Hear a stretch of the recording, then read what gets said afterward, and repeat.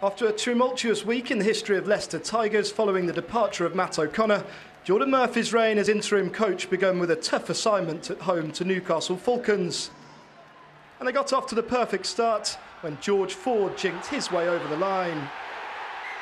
The England fly half added a penalty before Tigers were gifted a second.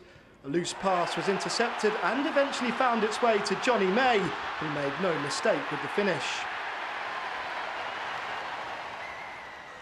The Leicester players looked determined to impress their new boss with an increased intensity. Adam Thompson the next to go over to make it 3 tries in just 15 minutes.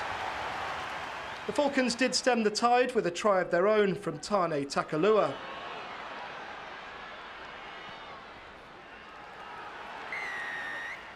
However, a penalty from Ford was swiftly followed by the bonus point try from Manu Tuilagi.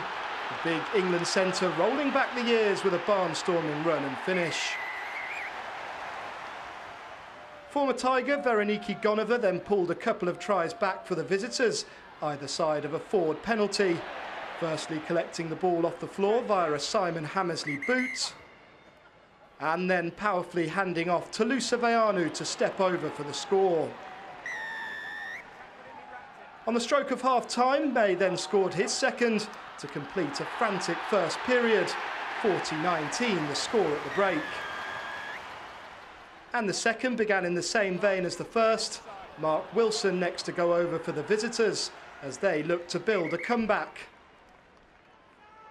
Sammy Mavinga then forced his way over the line. However, the boot of Ford was keeping Newcastle at bay. The fly half knocked over his 5th penalty just before the hour mark to take his personal tally to 26. And with the final kick of the game, he would take that tally to 29. The final score from Welford Road, Leicester 49, Newcastle 33.